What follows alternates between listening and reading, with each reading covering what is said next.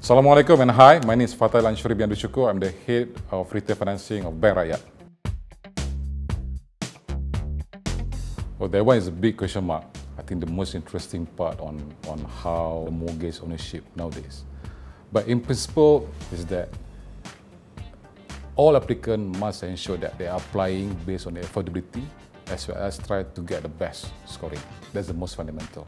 So the basic way in ensuring that your financing being approved is to prepare yourself like a job interview, where the documentation must be well prepared, and then do some research, pay some extra effort to check the package, the rates. Complete documentation is a must.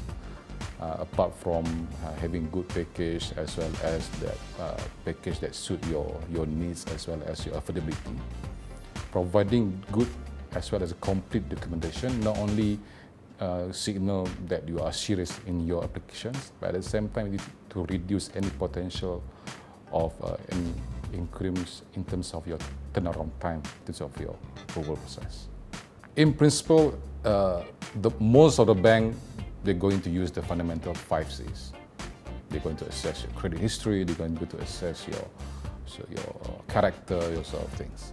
So at least for the past 12 months, you must ensure your secrets, you must ensure your CTOs are in a tip-top condition. There is no two-way about it. To increase the chances of your financing being approved, try to avoid to close any easy credit during a particular period before your mortgage financing being approved. I think that's one quite critical, because any alterations to your secrets as well as CTOs behavior might reduce your chances of your financing being approved.